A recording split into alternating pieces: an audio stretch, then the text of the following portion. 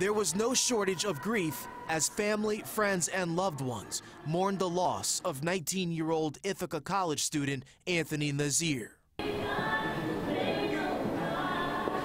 Nazaire, a native of Flatbush, Brooklyn, was stabbed to death nearly 2 weeks ago during a late-night brawl following a fraternity party on the Cornell University campus just north of Ithaca. I'm expecting Anthony to bury me, not me burying my son. The academic scholarship student's death remains unsolved, and his father remains heartbroken.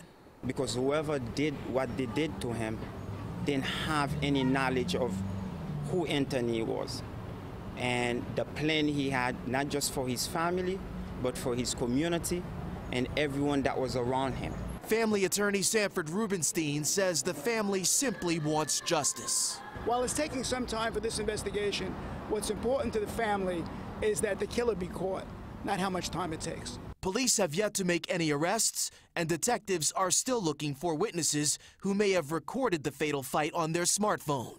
It's not just heartbroken, it is soul searching for me all over again.